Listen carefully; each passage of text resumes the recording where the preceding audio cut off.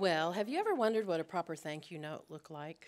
I remember when I was growing up, my mother, she bore 7 of us, and she made sure every time we received something from someone, we sat down and wrote a thank you note. She never told me how to do it. She just said, you need to sit down and thank the person that gave you this gift.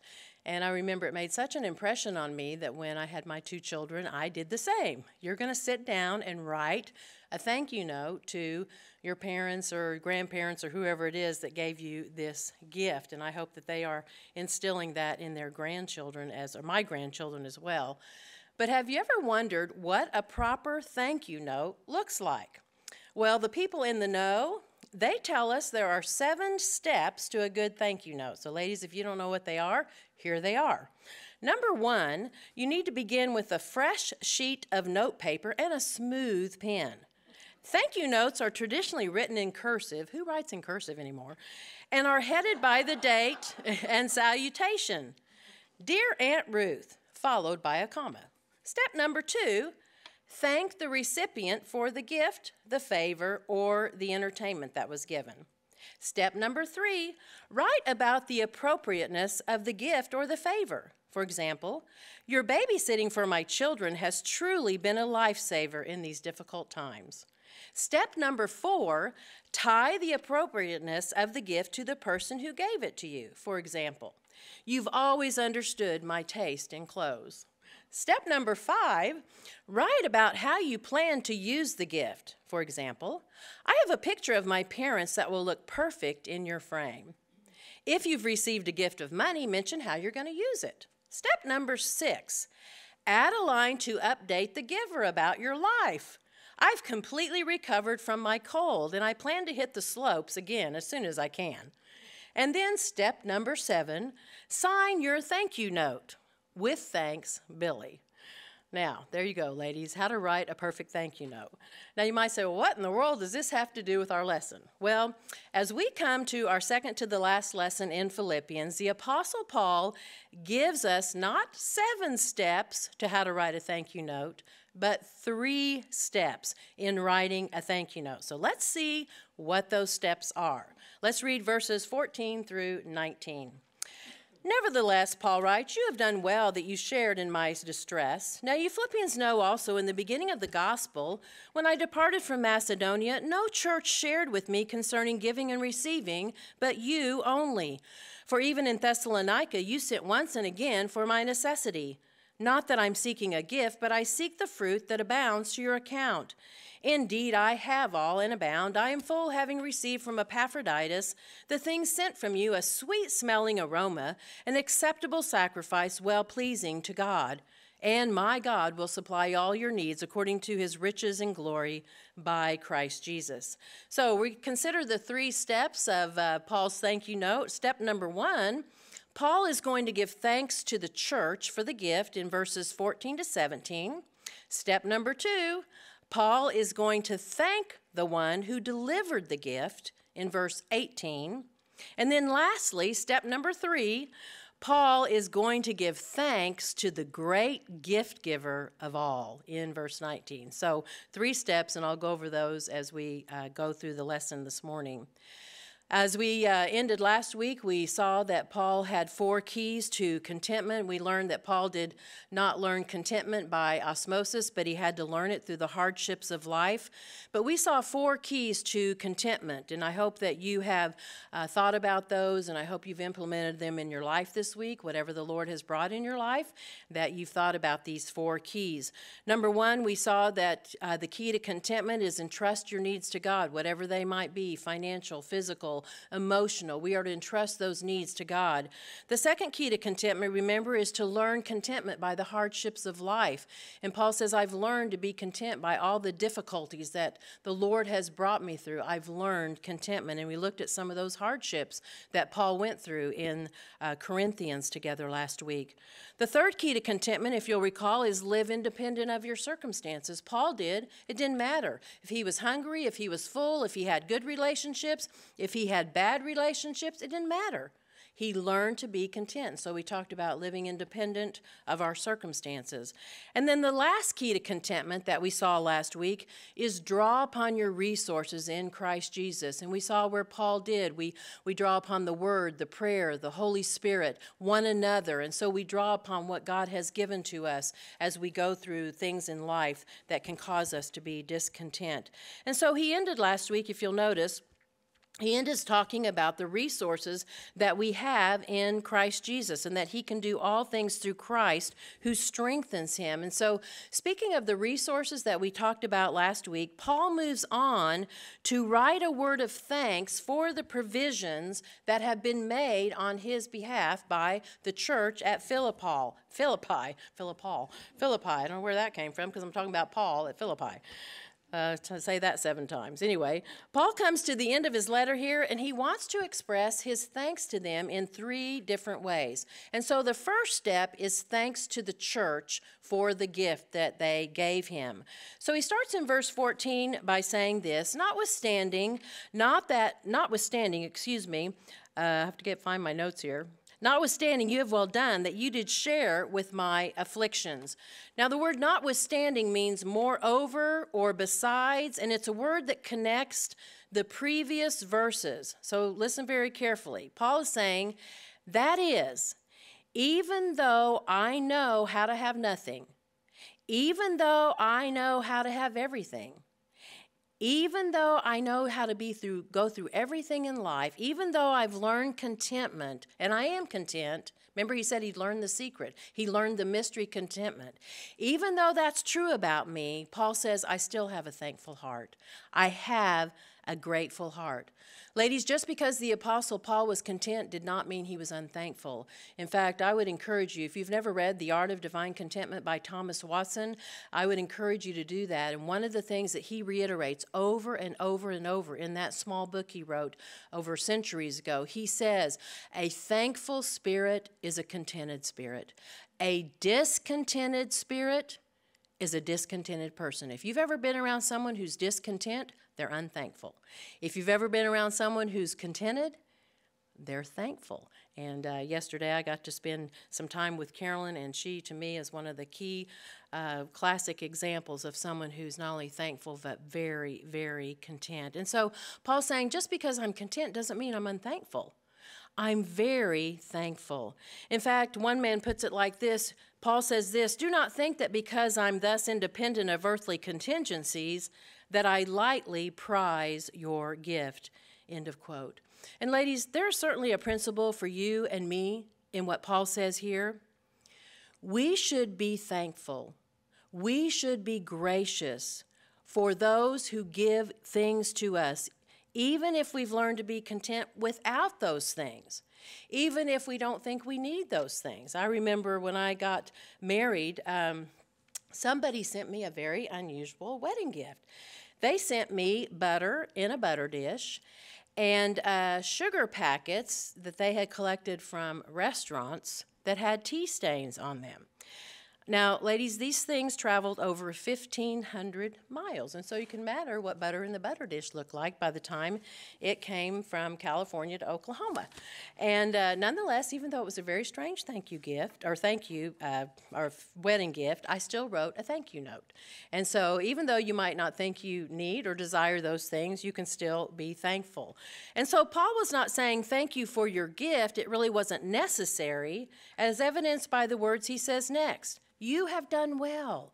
You have done well. In fact, these words done well are in the aorist tense in the Greek, which would point to a particular act. And so Paul is referring specifically here to the gift that Epaphroditus brought. And we'll talk about that in just a minute. He says, you've done well. You have done well in bringing me this gift. You are complimented for your generosity.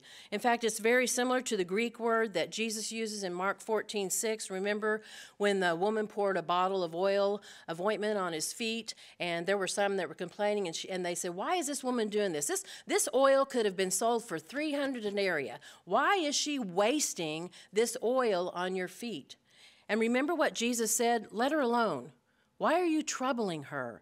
He says, what she has done is what? She has done well. She has done what? Good work for me. What she is doing is good. Paul is saying the same thing to the church at Philippi. You have done well. You have done well in giving me this gift. And so this is not just an acknowledgement that they had done their duty, but this was a positive and a generous praise, a beautiful deed. You have done well by helping me out. You have done well. Notice what he says, by sharing in my distress. What does this mean? Well, the word shared means to communicate or participate in something with someone. What's Paul saying?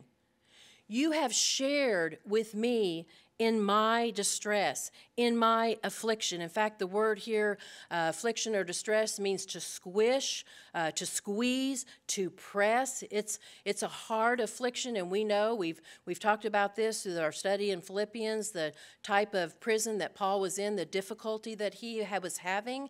And yet he says, by this gift that you've given to me, you've done well in giving this gift to me, you've shared in my affliction, my distress, the difficulty that I am going through here in prison. Ladies, many times this is true in our own life, right? We don't necessarily need monetary gifts. You know, we don't need money necessarily, but we need things that are far more precious, those who will share in our hurts, right? In our joys.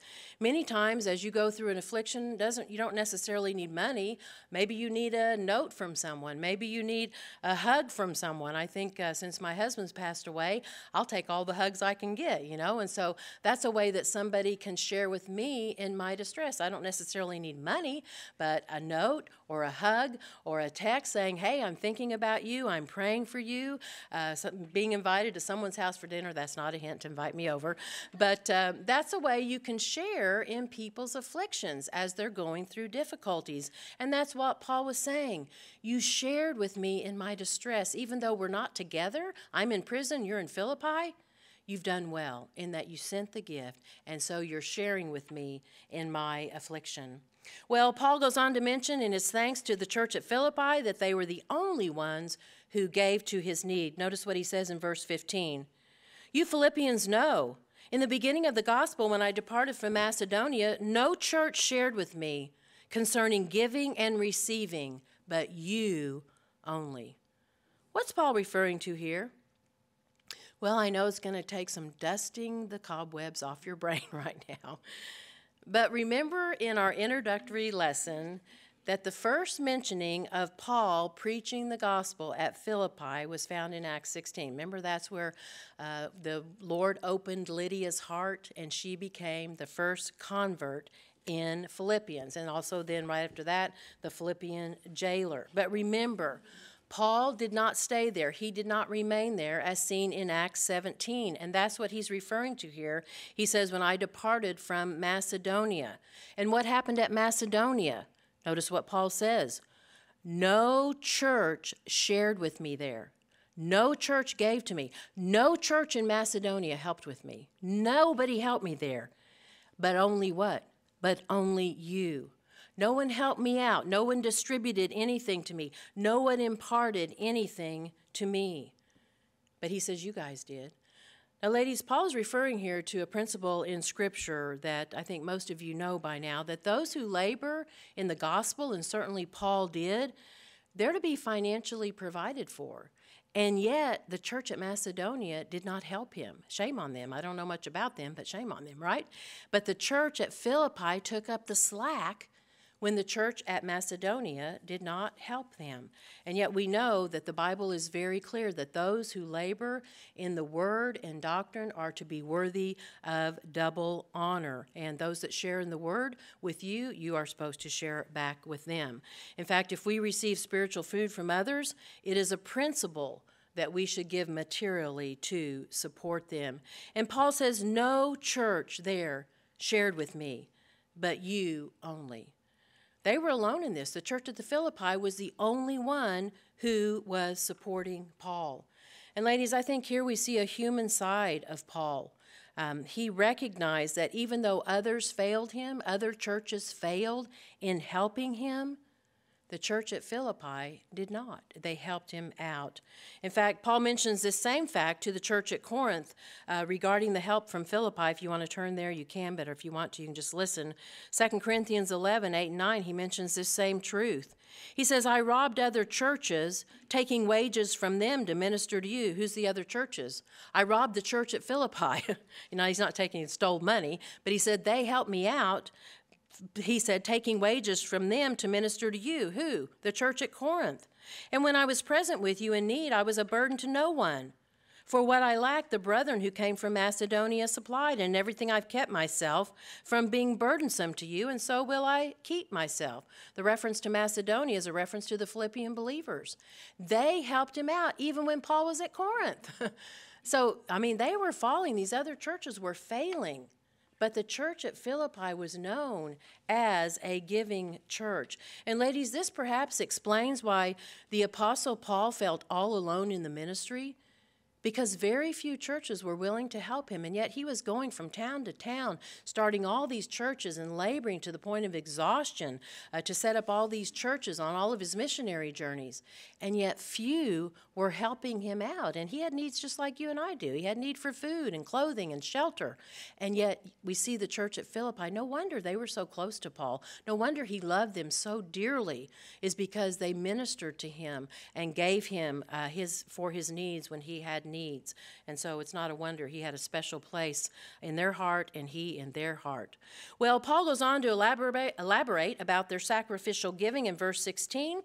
He says, even in Thessalonica, you sent aid once and again for my necessities. So not only did the Philippian believers contribute to Paul's needs after he departed from Macedonia, but also when he went to Thessalonica. Lady, what a sad commentary on the churches. What a sad commentary on the other churches. But what a wonderful commentary on the church at Philippi. Now, what's he talking about here? Well, we know Thessalonica is a place in Asia Minor. It was a Macedonian city near Philippi, where a church was founded by Paul before his departure into Achaia. And if you would turn back to Acts chapter 17, because I want you to see this here. I think it's important for us to look at this. Acts chapter 17, I want to read quite a few verses out of here. Acts 17, so we can get a little bit of a flavor as to what he's talking about. Starting in verse 1, it says this. Now, when they had passed through Amphipolis and Apollonia, they came to Thessalonica, where there was a synagogue of the Jews. Then Paul, as his custom was, went into them and for 3 Sabbaths reasoned with them from the Scriptures, explaining and demonstrating that Christ had to suffer and rise again from the dead, and saying, this Jesus whom I preach to you is the Christ. And some of them were persuaded, and a great multitude of the devout Greeks and not a few of the leading women joined Paul and Silas. But the Jews who were not persuaded, becoming envious, took some of the evil men from the marketplace, and gathering a mob, set all the city in an uproar and attacked the house of Jason, and sought to bring them out to the people. But when they did not find them, they dragged Jason and some brethren to the rulers of the city, crying out, these who have turned the world upside down have come here too. Jason has harbored them, and these are all acting contrary to the decrees of Caesar, saying, there's another king, Jesus. And they troubled the crowd and the rulers of the city when they heard these things. So when they had taken security from Jason and the rest, they let him go. Then the brethren immediately sent Paul and Silas away by night to Berea, and when they arrived, they went into the synagogue of the Jews. These were more fair-minded than those in Thessalonica, in that they received the word with all readiness and searched the Scriptures daily to find out whether these things were so. Therefore many of them believed, and also not a few of the Greeks, prominent women as well, and men. But when the Jews from Thessalonica learned that the word of God was preached by Paul at Berea, they came there also and stirred up the crowds. Then immediately the brethren sent Paul away to go to the sea, but both Silas and Timothy remained there. So those who conducted Paul brought him to Athens, and receiving a command for Silas and Timothy to come to him with all speed, they departed. So in Acts 16, what? The church at Philippi had been established. Now in 17, Paul is in Thessalonica, and he wasn't readily received. They threw him out of town. And evidently, that's what he's talking about here in Philippians. This is when the church at Philippi came in once again and provided for Paul's needs. And ladies, I think we have to say, not only is this amazing, a commentary on the church at Philippi, and it's amazing for many reasons, but they were a brand new church. They had just been established in Acts 16, and now here in Acts 17, just a little bit later, what are they doing? They're helping Paul out again. And again, what a sad commentary on the rest of the churches. I know in the 3 churches that my husband planted in the 50 years God gave him to minister, it was a blessing to see how all 3 of the churches were giving churches. And that was encouragement to both my husband and I, not just giving to the church, but to missionaries and to those in need and helping one another and giving to one another. And ladies, that's what I pray and I hope that this church always remains a church that's known not by just giving financially, but loving one another and pouring out our lives for the sake of one another. And so the church at Philippi was certainly had a great testimony, and what a blessing for Paul that even though Thessalonica let him down and some of these other churches let him down, the church at Philippi was faithful. And it wasn't a one-time gift. Notice what he says here. You sent aid once and again. Again and again and again, you helped me out. They were faithful givers. What a contrast to the rest of the churches. Well, even though Paul has thanked them for their giving, he wants them to know there's something far more important. Look at verse 17. He says, not that I'm seeking a gift, but I seek the fruit that abounds to your account. What's Paul saying? Remember what he said last time we were together? Even though I don't have very much, it's okay. I don't really have any needs. And that's what he's saying here. I'm not seeking the gift. I'm not demanding a gift. Did I, say, hey, bring me some money, Epaphroditus? Hey, give to me. Am I like those televangelists that bang on the pulpit and demand God to give? He said, no, I'm okay. I'm okay. Remember, I've learned to be content. Whether I'm hungry, famished, or whether I'm full, whether I have everything or whether I have nothing, I'm content. And Paul says, it's not that I'm seeking the gift. I'm not desirous of the money, but what is he desirous of? He says, I want you to be obedient. I want you to be obedient. This is part of the responsibility of the church. I want you to give from a cheerful heart. Paul says, I'm not seeking a gift, but I'm seeking fruit. Fruit from what? From you all. I want you to be obedient. Ladies, do you know your giving is a part of your sanctification? It's a part of the fruit. It's a part of what God wants you to do. Ladies, they need to learn, like we all do, that giving is an act of obedience. Giving is an act of worship. When you put that tithe in the offering box back there, or you get on Tithely, do you know you're worshiping the Lord? That is an act of worship. And Paul says that fruit, what? Abounds to their account. In fact, the word account is a phrase which is taken from commercial dealings. What's Paul saying? I don't have a need, but I do have a need that you all would be fruitful. Why? Because that'll abound to your account, to your credit. When you stand before the Lord and he says, hey, what'd you do with your money? The church at Thessalonica say, well, we kept it. I don't know what they did with it, but we didn't help out Paul. But the church at Philippi can say, you know what? We gave sacrificially. We helped our brother Paul out. And Paul says, I want the gift added to your spiritual count. I want you to spiritually grow in this area. And I will tell you, ladies, in the many years that my husband and I shepherded together flocks, do you know almost verbatim, every couple that we tried to help that was in a financial mess, one of the questions we'd ask was, do you give to the church? No. Well, if you would start being faithful to the Lord, you can't outgive God. If you'll start giving to the Lord, we can almost guarantee your financial problems will go away. That is, if you're being good stewards of your money. But you can't outgive God. And that's what Paul's saying. This is part of your responsibility, is to help those in the ministry and those in need. And so Paul says, I don't want the gift. I want the fruit for you. What a generous man. He's not concerned about himself. He's still concerned about them. As we've seen throughout the whole epistle of Philippians, it's all about them, not about him. Well, after he finishes step 1 in thanking the church at Philippi, he begins step 2 in this thank you note. He gives thanks for the one who delivered the gift. Look at verse 18.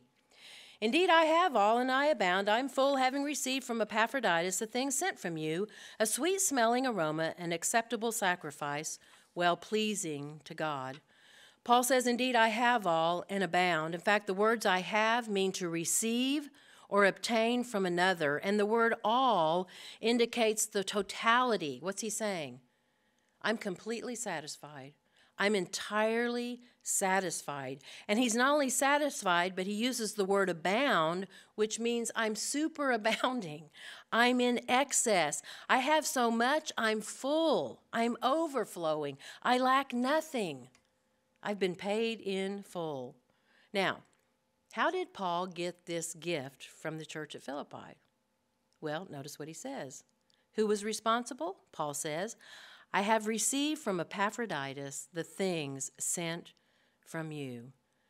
We've talked many times throughout the study in Philippians how Epaphroditus was more than likely the pastor of the church at Philippi. And remember, he says in chapter 2, nobody would do it, nobody would come, no one was like-minded, but Epaphroditus walked 800 miles from Philippi to Rome to bring Paul this gift. And so he says, who gave it? Epaphroditus.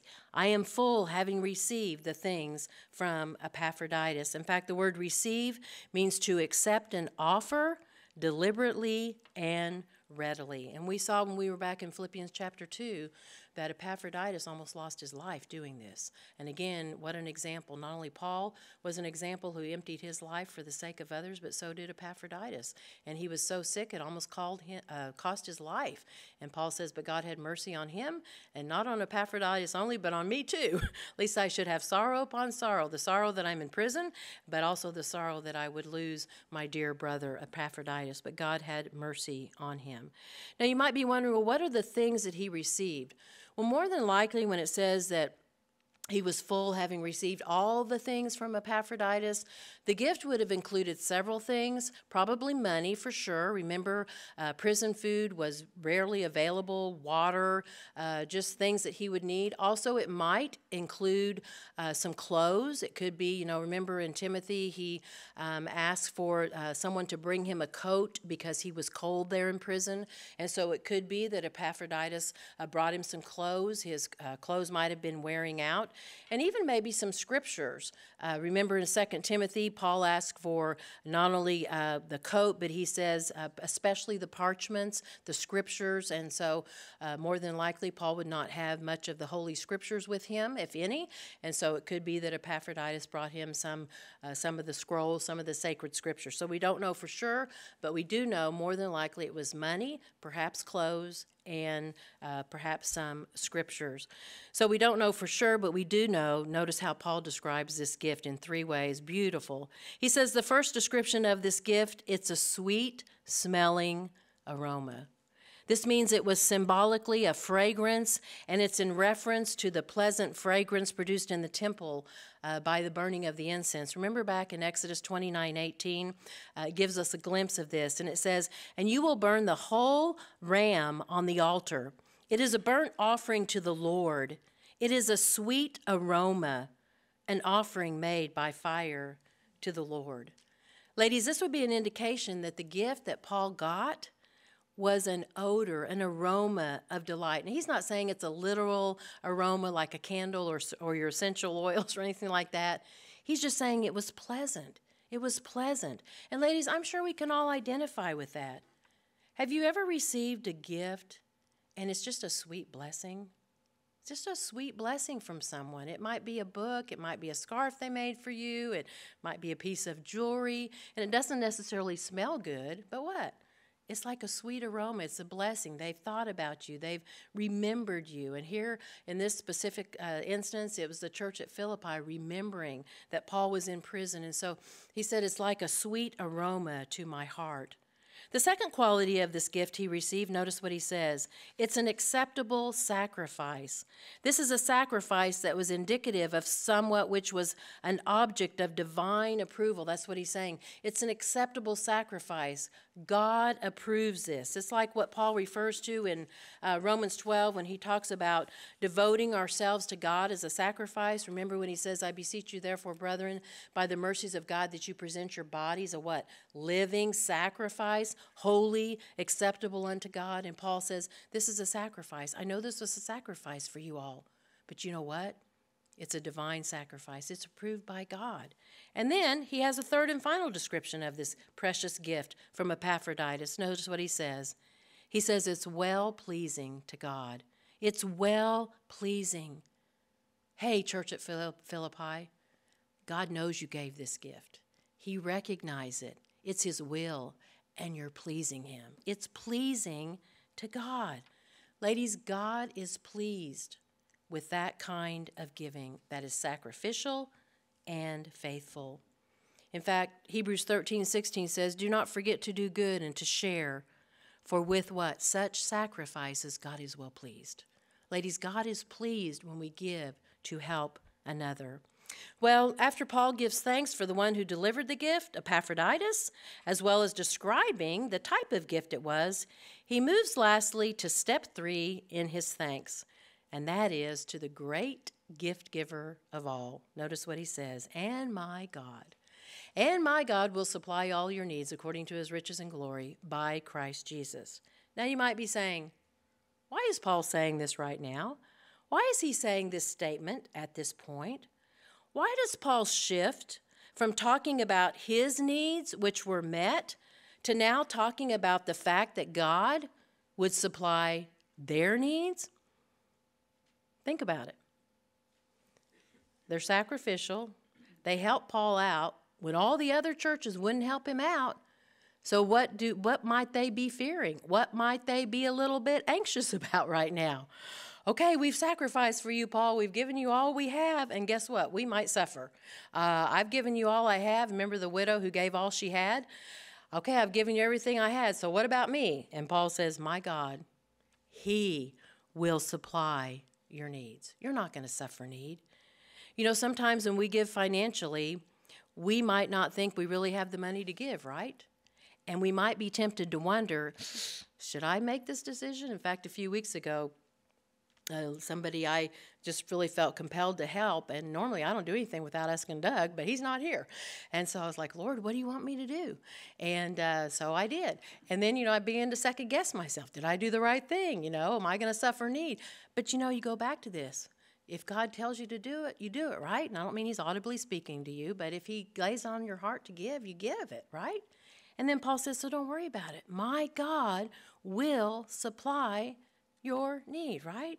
Ladies, a principle that gives weight to this truth is found in Luke 6:38. Given it will be given to you. Good measure, pressed down, shaken together, running over will it be put into your bosom. For with the same measure that you use it, it will be many measured back to you. Ladies, many times we don't give financially because we think it will strap us in some way or put us in some kind of a bind. But we cannot outgive God. Paul reminds the church, God will supply your need. Don't worry about this. Ladies, everything we have from God is from God anyway, right? I remember there were times when Doug would tell me, we need to do this or we need to give this person. I go, well, how are we going to do that? We can't afford it. He goes, just do it. This is what the Lord wants us to do. And God was always faithful to us, always faithful. He never let us down. This is a promise. He will supply our needs. Ladies, don't ever doubt God. He will not fail you. As the psalmist puts it, the Lord is my shepherd. What? I will never want. I'll never want. How much will God supply? Does he promise to supply some of our needs? No. Notice what Paul says. He will supply all your needs. In fact, the word for need is necessity. I like what Warren Wiersbe says. God has not promised to supply all our greeds. When the child of God is in the will of God, serving for the glory of God, he will meet every need. Hudson Taylor often said, when God's work is done in God's way for God's glory, it will not lack for God's supply. End of quote. Ladies, so many times We think we have needs when really they're just wants, right? Elizabeth Elliot used to say, if you needed it, you'd have it. What are our needs? Food, shelter, clothing, right? Those are our needs. But we think our needs are what? I need a new iPhone, I need a new car, I need this. No, you don't need that. You want that. But God is promised to supply our needs. In fact, I heard Elizabeth Elliot say one time, all you need is your Bible, a bowl, and a spoon. And I thought, well, that's pretty good. I do need my Bible, and it would be good to have something to eat out of. But she certainly was a woman who lived out these verses that Paul is saying here. Well, how does God supply our needs? Notice what Paul says. According to his riches in glory by Christ Jesus. The word for riches here means wealth, money, possession. Ladies, he owns everything. He owns those clothes you're wearing. He owns that chair you're sitting on. He owns the carpet that your feet are on right now. He owns this building. He owns this pulpit. He owns everything. And my God, what? Will supply your need according to what? The riches. Everything that he has is his anyway. Paul says, you've given to me from a willing heart, and you've given generously. Now God will supply your need as he always has, and he will continue to do. Ladies, God owns everything we have anyway, and he will repay the Philippians for their generosity out of the riches that he has in glory. What a great gift giver, right? The biggest gift giver of all. And what a great thank you note. So step number 1 in Paul's thank you note is thanks to the church for the gift. The church at Philippi gave to Paul again and again, even when other churches failed in their giving. Is your church a giving church? Are you a giver? Or are you a taker? Secondly, step number 2, Paul's thanks for the one who delivered the gift was what? Epaphroditus nearly lost his life to bring this gift to Paul. Who have you blessed lately with a gift? How many thank you notes have you written lately? Did it cost you anything to give a gift? And step number 3, Paul's thanks to the great gift giver of all. Paul recognizes the church gave financially, Epaphroditus gave his time and nearly his life, but the foundational resources of all we have comes from what? God. God will indeed supply our needs. Ladies, have you thanked God lately for all he's done for you? That's one thing I've started doing since Doug passed away. Started writing all the things every morning that God is doing for me. I want to be a thankful person, a contented person. Ladies, God has done much for us, and we need to thank him. The church at Philippi gave sacrificially along with Epaphroditus. What about you? Are you giving sacrificially? Did you know they say the average Christian gives only 2.5% of their adjusted gross income? We as 21st century Christians have veered far from the 23 1/3% of the Old Testament requirement. It's a sad day in which we live that people would rather spend their money on pleasure than give to God's work. And yet, giving is a part of our worship and our obedience to God. Ladies, the Philippians were a good example for you and me to follow in the area of giving and giving again. So in closing, I want to give you 8 principles for giving. These are not mine. They come out of a book, a guy that was on the staff at Master Seminary for a while, Dick Mayhew. He's really good on spiritual intimacy. But I want to give these to you by way of closing. Number 1, he says, recognize that all we have is a gift from God. Everything you have is a gift from God. What does the psalmist say? If I were hungry, I would not tell you, for the world is mine and all its fullness, right? Everything we have is from God. Number 2, giving should be planned and regular as a part of your personal worship. Giving should be planned and regular as a part of your personal worship. You know, Paul told the church at Corinth in 1 Corinthians 16:2, on the first day of the week, that's Sunday, on the first day of the week, let every one of you lay aside something, storing up as you may prosper, that there be no collections when I come. And so we're supposed to give regularly. Number 3, give freely through a purposed heart. Give freely through a purposed heart. 2 Corinthians 9:7, so let each one of you give as he purposes in his heart, not grudgingly or necessity. God loves a cheerful giver. And number 4, giving involves a commitment to the Lord and trust in godly leaders. Ladies, you need to be careful who you give to.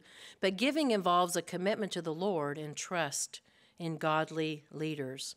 2 Corinthians 8:5 says, "And not only as we hope, but they first gave themselves to the Lord and then to us by the will of God." So you got to make sure who you give to.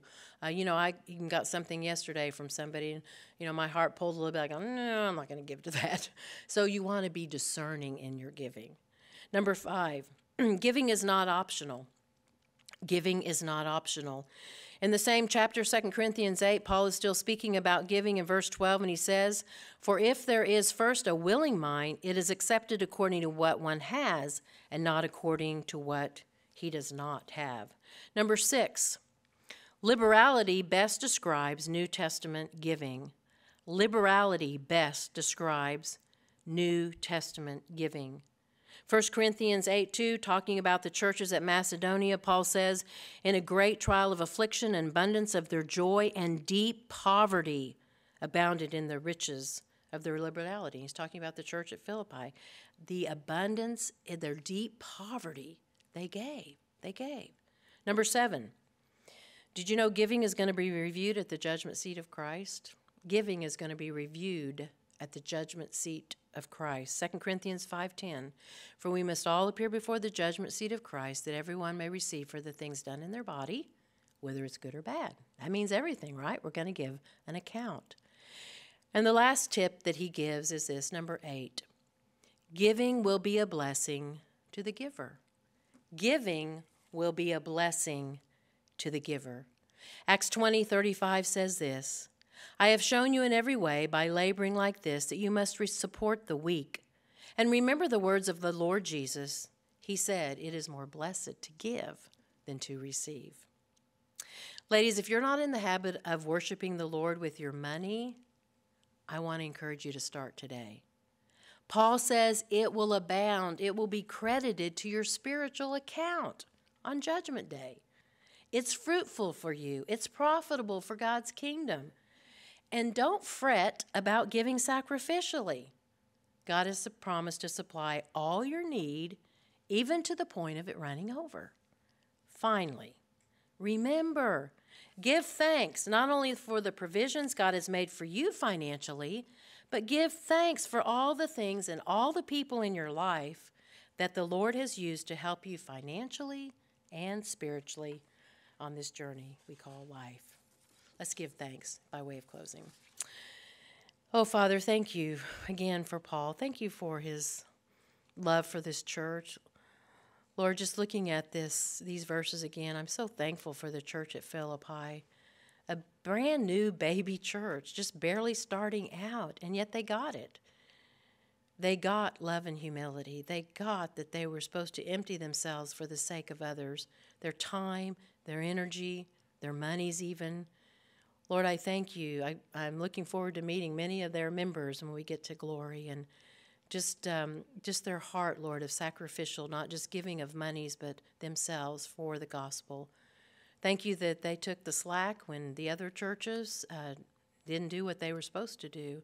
And Father, I pray that this church would always be one that is known to give sacrificially, not just in finances, Lord, but in time and energy and in love one to another.